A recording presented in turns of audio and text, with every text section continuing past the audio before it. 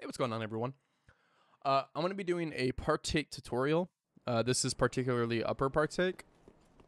Now, I'm going to try and run through few different scenarios and lineups and stuff, and also some details. So, first things first, on your last quit out, you want to make sure it's up here somewhere. Okay, if you quit out down here, if that's your last one, you can make it. You can kill Argo, or the Judicator, but that skeleton over there will fuck you up during the skip. So you want to make sure your last quit out's like somewhere up here. For the actual lineup, or positioning, I guess, what I do is this like crack in the bricks right here, like the separation between the two different bricks, that's about where I stand. And then I put my helmet, because I do this with keyboard and mouse. You can do it with controller, all fine, but this is how I do it. I put the point of this helmet in between these two tiles. That way I can just kind of hold W. And what you're looking for is you want your left foot to be in the middle of this brick. So something like this. Okay. And I try to stand on the brick that's to the right of the smaller one right here. So you can see this one right here is a little smaller. I stand to the brick right to the side of that. Okay. A few other things to keep in mind during this skip. The parries are to bait the bug to follow you. And you want to keep him on camera, because if he's not on camera, sometimes he'll fall. Or not fall, rather, but won't follow you.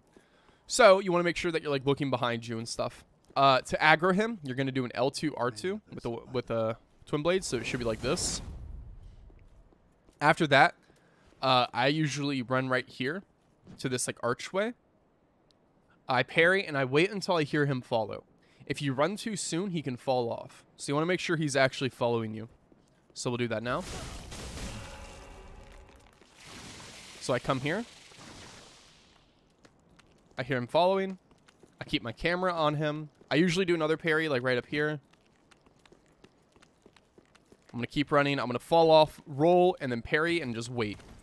Once he passes that little arch thing, that little, like, Stonehenge thing, I know I'm good. Come over here, heal up, cast Spook, get into my lineup, partial parry that, get here. And I'm going to try to show you my quit out timing. So we're going to clip through. Okay. Now, I'm going to cast Spook again. But you can see to the left of me, you see this grass texture here. That big, like, texture. As soon as that goes off screen, I quit out. Okay. Off screen, quit out. And if all went well, we should be at the bottom where we can do elevator clip or lower Partake. There you go. Thanks, everyone.